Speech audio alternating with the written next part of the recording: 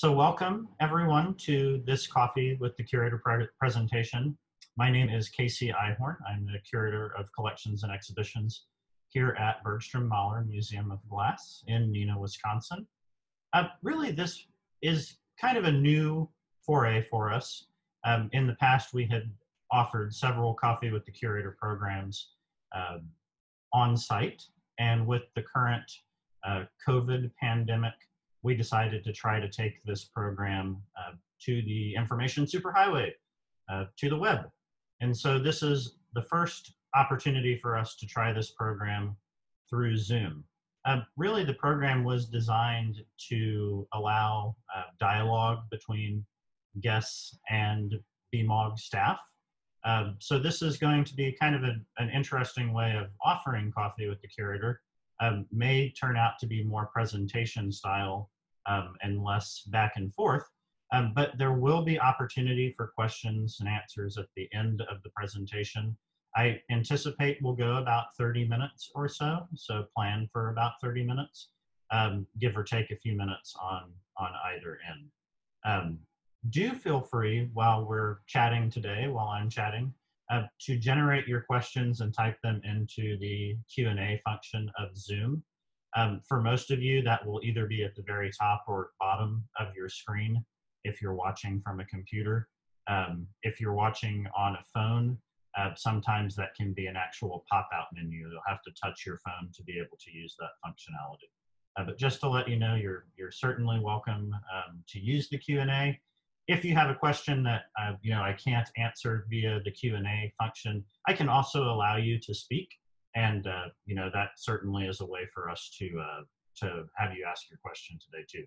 So do bear with us, as this again is a new way of running this program, and let's go ahead and get started.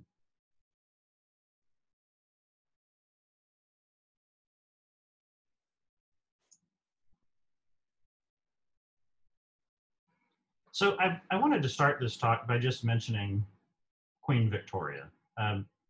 Victoria gives her name to the Victorian period. She actually, she was Queen of England from 1837 until her death in 1901. And of course, Victorian art is, oftentimes characterized by wide use of color, fanciful adornment, and that is certainly the case with our Victorian Art Glass Baskets in the collection here at the museum. Now, the museum has more than 100 of these baskets as a part of a new exhibition that's opened up in the Mabel McClanahan Memorial Study Gallery on the upper level of the museum. We are currently displaying a selection of these baskets. 35 or so of the art glass baskets are on display in that particular gallery.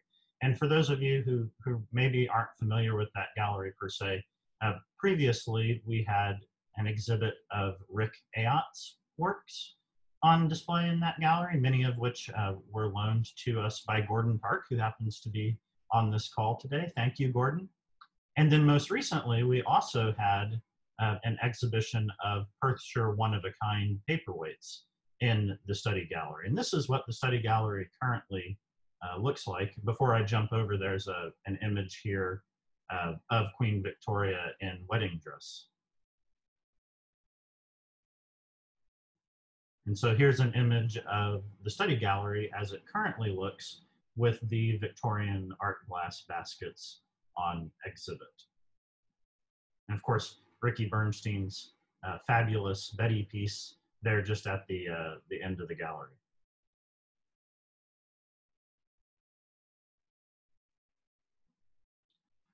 So before we kind of jump into this presentation, I want to let you know that for the most part today, what I'd like to do is not give you a whole overview of every single piece in the Victorian art glass collection. Rather, I'm hoping to kind of give you a cursory look at a few pieces that are either on exhibit as a part of this show or actually aren't on exhibit, but this gives you an opportunity to see the pieces regardless.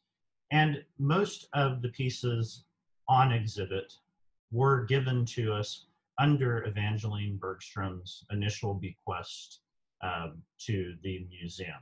So we do consider these Victorian art glass baskets, many of the ones that you'll see today, as a part of the museum's founding collection. Even though we're, probably most well known for our wonderful collection of paperweights, both antique and contemporary, this is still an important part of our collection and one that we feel like we really need to be exhibiting and sharing with you. I do want to mention, as we look through these pieces, you'll see that for the most part, we don't list artist attributions. And primarily that has to do with the fact that we just don't always know who the maker for a particular piece was. And I'll tell you a little bit as to why that is. Victorian art glass was, typically, at least in the United States and even somewhat in England, Victorian art glass was typically not marked, either with any sort of, stamp or an etched signature. Typically, this glass was, if it was marked at all, it was just affixed with a paper label detailing the maker. Over the period of time that we've had these baskets, possibly even before we ever had the baskets, maybe even before Evangeline Bergstrom ever had the baskets, the labels have been lost or removed. When you go and buy a gift for someone at the store, typically you don't leave the label or the price tag on the piece. And so you'll find that for the most part, unfortunately, we don't have the labels for these pieces either. And because of that, again, we don't always know the maker. Part of that reason is that even though we can attempt to identify pieces based on some of their visual properties, whether they use a particular style, such as spangling or spatterglass, or whether they incorporate particular colors or color styles like amberina, it was possible that workmen would travel between various glass factories. And so just because a New England Glass Company, for example, made a workman there made one particular piece, doesn't mean that maybe he didn't move on to Sandwich and make a piece there as well, using the same techniques that he had used in New England. So I like to mention that just because when we go through some of these pieces, you will definitely see that most of them are listed as artists unknown. So this particular basket that I've got up for you right now may have been made by Hobbs, Brockenier and Company Glassworks out of West Virginia. It features a 3-colored ribbon form with a spangling effect. And the spangling effect is really quite interesting to me. This effect is actually achieved by rolling a hot gather of glass across an iron marver at the time, and it's covered, that marver is covered in flakes of mica or sheet silicate. And so when that glass is rolled across it, it picks up these little pieces of flakes of silicate and incorporates that into the ultimate blown design. So as with most of the Victorian glass baskets that we have in this collection, the handle, oftentimes the feet where evident, and the ruffled rim may have been applied hot after the basket form was blown. And there we are showing that, in fact, I don't have an attribution on this, though we do again think that maybe it was a piece from the Hobbs, Brockenier and Company Glassworks in West Virginia. So terminology is kind of interesting here, and many of the terms that you see on the slide now, art glass, glass art, studio glass, are oftentimes used interchangeably, albeit incorrectly. And so I do want to touch on that before we jump into some more of the baskets. Typically, the Victorian glass baskets that we have in the collection would be referred to as a category of glass known as art glass. Art glass was generally production oriented. It wasn't necessarily didn't necessarily mean that pieces were any more than one-offs, that they were duplicated using the same molds, but they could have been. But it was generally offered at an affordable price for you know, a middle income earning family. When we think of glass art sometimes is used as a term that we use for, you know, all sorts of art made from glass, whether it's a one-off piece or whether it's a production piece. And then, of course, the term studio glass more refers to artists creating in smaller studios rather than in a factory setting, as we think of these Victorian art glass baskets being made.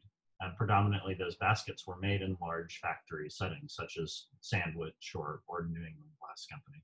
So I like to just mention that before we continue on, just to give everybody an idea of these terms.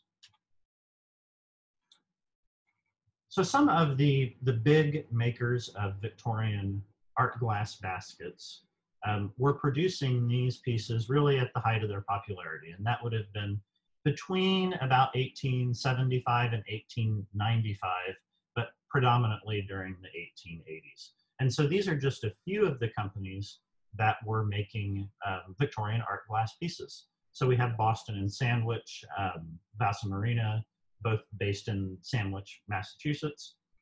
We have Mount Washington Glass Works, based in New Bedford, Massachusetts. But we also have a couple companies that were based out of Sturbridge, England, or the area in and around Sturbridge, England. Predominantly industrial areas, so you'll find that many glass companies were in Massachusetts and South Boston, you know, Steuben in New York, companies in Pennsylvania, and again, Sturbridge, England was a huge industrial area making these kind of pieces. Here's just an image of the Sandwich Glass Works in Sandwich, Massachusetts.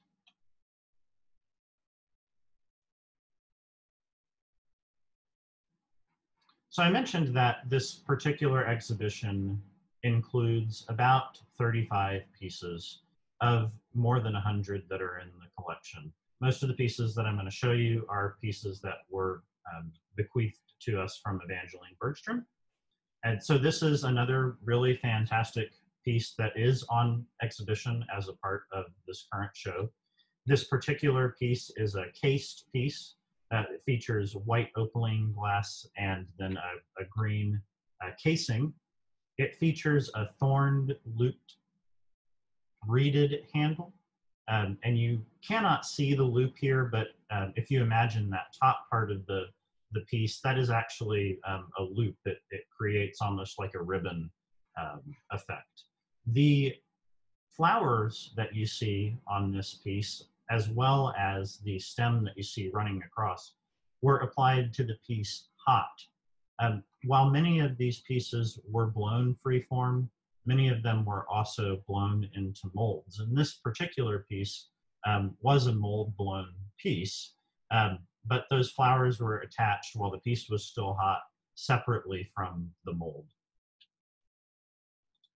Here's another wonderful example of a piece. This one was actually given to the museum by Marjorie Siebold in memory of her late husband. And it features a multicolor spatter effect, quite colorful, maybe not to everyone's taste today, but again, it kind of epitomizes the Victorian era in terms of color, in terms of just, you know, general, I hate to say gaudiness, but some people might think it's a little gaudy. This particular piece has a ribbed rim. We would even refer to that as almost an umbilicated ruffle above the spattered glass bowl. And its handle is also reeded and thorned and created from colorless glass. If you look carefully, this particular piece also has a rounded foot at its base. Now, many of these pieces were oftentimes referred to as bride's baskets. And it's not necessarily that the bride at a wedding would use this to carry flowers. She certainly could have, but more that these were given as gifts to brides oftentimes on their wedding. And so that's oftentimes why you hear that term bride's basket used as a part of these Victorian art glass baskets.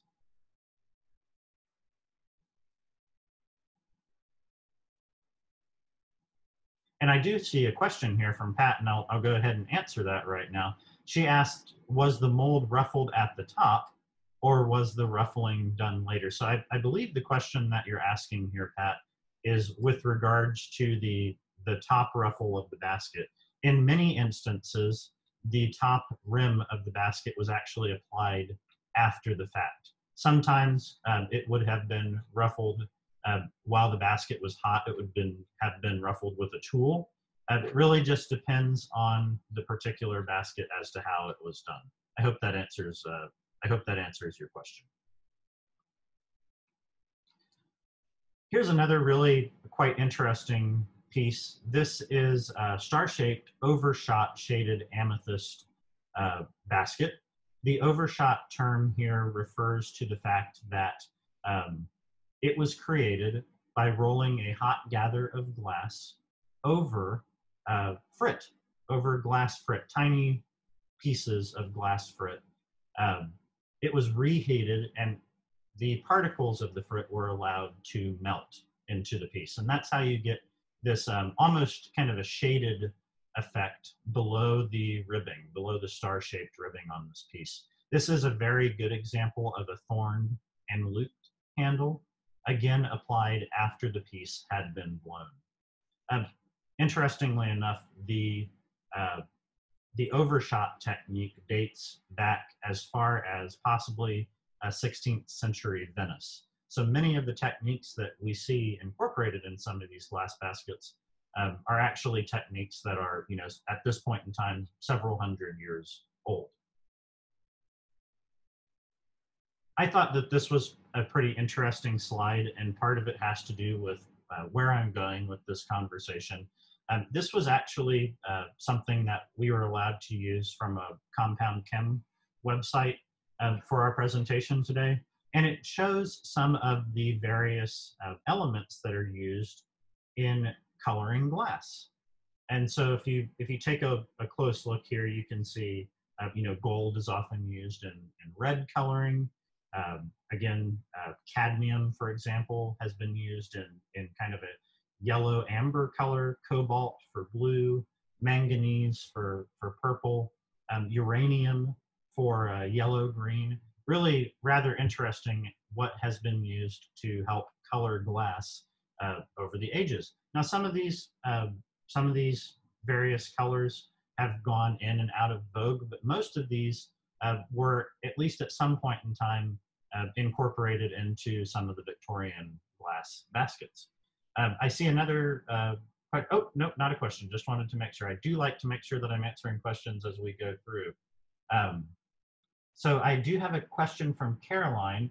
She asks, did these baskets have any function beyond being wedding presents, or were they display objects only? I think that's an excellent question. They were, of course, given as gifts, but they weren't, it wasn't exclusive to that. I think for the most part, they were probably used as, kind of a bric-a-brac scenario. Maybe gifts, maybe just something that you'd set off to the side in a cabinet of curio cabinet, if you will. But typically, they didn't have a lot of function beyond being beautiful pieces of glassware. Thank you for that. Thank you for that question, Caroline. So I do want to show you, I mentioned uranium here, and this is pretty interesting. And I know some of you are familiar with the fact that uranium has been used to color glass over the ages. Many of the pieces that we have in the Victorian Art Glass collection, Victorian baskets, incorporate uranium glass to get kind of a yellow-green color. And so here's one example of those pieces. This piece is attributed to Thomas Webb and Sons, and it is made, the basket form is made almost entirely of uranium glass. So you can see it in today's presentation. It probably looks more like almost like a milk glass. In fact, this particular piece is colored with the uranium. The handle you see is actually amber colored glass. And I want to show you what happens when we put these baskets under an ultraviolet light. In this case, just a little black light, flashlight that we have. I want to do that, but it's not letting me do it. Let's see what happens here. There we go. So because of the stable uranium isotope that's inside of this uranium glass, these glass pieces actually fluoresce when they are placed underneath a black light. And so this particular piece, you can tell it's the body of the piece, the bowl of the basket that's fluorescing. It looks as if some of the handle is fluorescing. That's just a reflection off of the basket when we're taking this picture in the dark. So you can see that this piece also has applied flowers and stems. What's interesting about the uranium pieces is that for the most part, we're talking about a negligible amount of uranium in these pieces. We're not too concerned about exposure to radiation from these pieces, but some of these pieces will actually make a Geiger counter jump above what we consider to be background radiation. So some of these pieces actually contain as much as 20% uranium by weight. But typically speaking, that number is actually closer to 1 or 2%. And I do see a question from Julie. Julie asks if all of the baskets are made from soda lime or soft glass. And yes, Julie, that would be correct. Yes. Thank you for that question. And I do have questions coming in from the chat as well as the Q&A. So if I miss something, again, Taylor's here to kind of bring that up to me in case there are things that I miss. I don't want to do that, but with me being the sole presenter, I just want to make sure I get to everyone. Here's another great example of a piece of uranium glass in the form of a Victorian basket. This particular piece, when it is under the effects of the fluorescent light, the black light, the ultraviolet light, really pops. In fact, you can almost see the stripes a little bit better when we're looking at it under that black light, under the black light.